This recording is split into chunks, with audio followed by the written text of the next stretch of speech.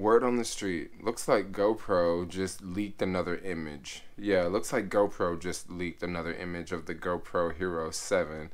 The reason why I say looks like GoPro leaked another image, well, kind of a similar thing happened last year when the GoPro 6, the rumors were all around, and yeah, all of a sudden we saw some images, and it just happened to be the same images. And this year, I guess, is a little bit different. I guess this image was leaked in a Best Buy store.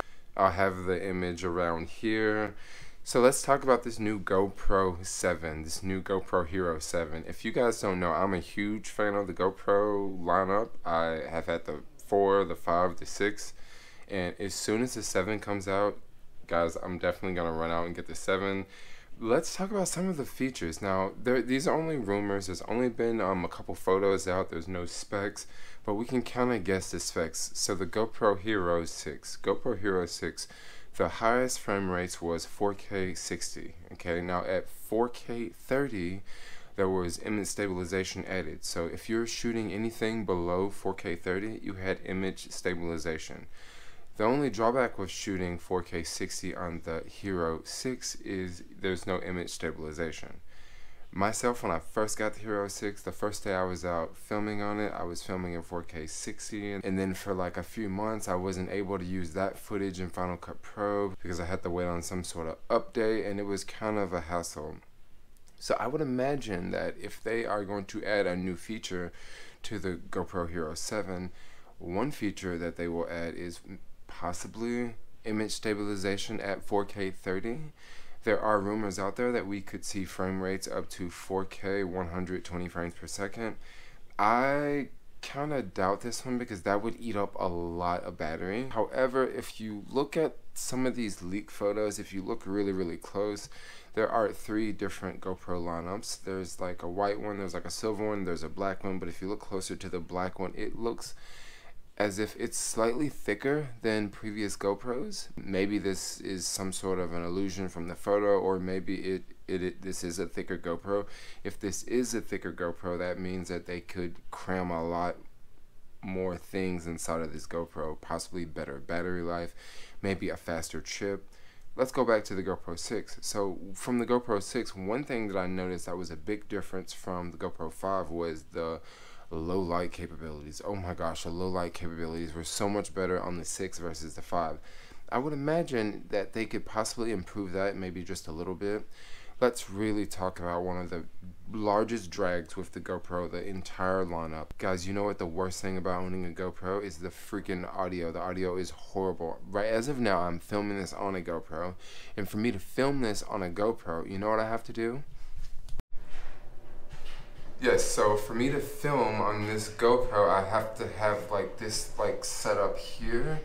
This is an extra $50 piece. This allows me to connect a microphone to the GoPro, but for me to connect this microphone to the GoPro, I actually have to buy this extra $50 adapter.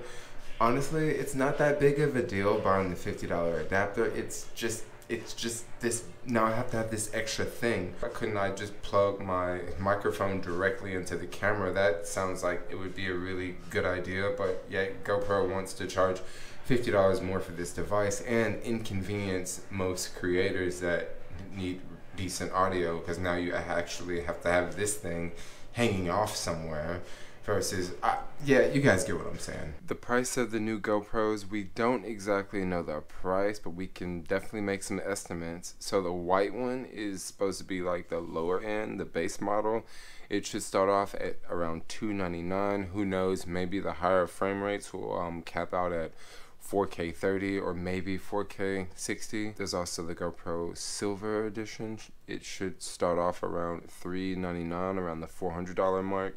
And once again, the frame rates, who knows what the frame rates may max out at, maybe 4K 60 with the image stabilization, who knows. And then there is the GoPro Hero Black, the 7 edition, and this one should be around $499, so hitting that $500 mark.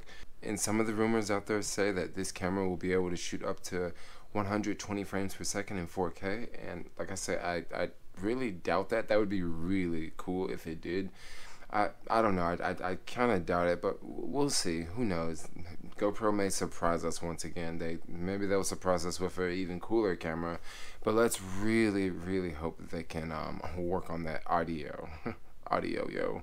Now, if the GoPro 7 Black Edition, if it is slightly thicker, that could possibly mean we could have some better audio. It would be incredible to use a GoPro, like, you know, just without a microphone and without the whole setup, because a lot of times, like, you just really need like a microphone when you're using a GoPro, unless you're doing something like super sporty and super outdoorsy, like you're jumping out of a plane. Of course you don't need audio for something like that, but for a lot of other instances, like, audio is really nice, especially for skateboarding. Like, I really like to hear, you know, the wheels hitting the ground, and I really like to hear the motors and stuff like that. So that's one thing that I really hope that they improve on the GoPro 7.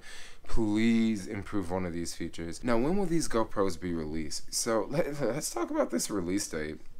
Looks like they've already mailed out product placement, and if they've already mailed out product placement, chances are they've probably already shipped out some cameras.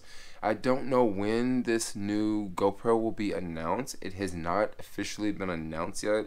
As soon as this new GoPro is announced, I would imagine in less than a week it's probably going to go on sale. This is probably why we've seen that, you know, leaked image from that Best Buy store somewhere in the US. So what about the Karma drone? Well, I think GoPro is I think they've already lost the drone game. I mean, have anybody ever heard of DJI? DJI, I mean, how can GoPro compete with DJI? I'm actually surprised DJI hasn't just come out with an action camera just to compete with GoPro and sort of get more of GoPro's market share. I am a huge fan of GoPro, but if there is some other company to come out and make some similar product, don't you guys think I will jump up and down and be like, yo, that's what I want, that's what I want, especially if it shoots 4K 60. 4K 60 is not that popular amongst action cameras right now, but I think in the future, like next year, like 2019, we're going to see a whole lot of items come out with 4K 60. Now, another rumor I saw on YouTube was this new GoPro could possibly shoot 5K 30 frames per second. Now, guys, I don't think that this new GoPro is going to shoot 5K 30 frames per second. The reason why I don't think so, battery life, that would eat through battery like crazy. I'm trying to figure out why would anyone need to film 5K 30 frames per second. That would be a very, very beautiful image, but what would you view it on? 4K TVs aren't really that popular yet. You would need a 5K display just to view the 5K footage, and most people haven't even seen 4K footage. 4K footage is stunning, but 5K footage, I would just imagine it. Oh man, I would, guys, I don't think 5K is coming to the GoPro. I think there's so many more things that they can improve before they roll out with 5K. So I don't think, yeah, that 5K, no, scratch that. Don't think that's gonna happen. But yeah, I'm super stoked. I can't wait till these new GoPros are announced. I can't wait till they hit the shelves, because I just want one. Like, I can't wait. I've filmed so much stuff on GoPros, and GoPro is just what I use now. It's my thing. I can't wait to have a new GoPro in my hand, yo. But anyway, thanks a lot for watching. I'm gonna wrap this video up. Like, comment, subscribe, and yeah, let's keep those rumors on, yo.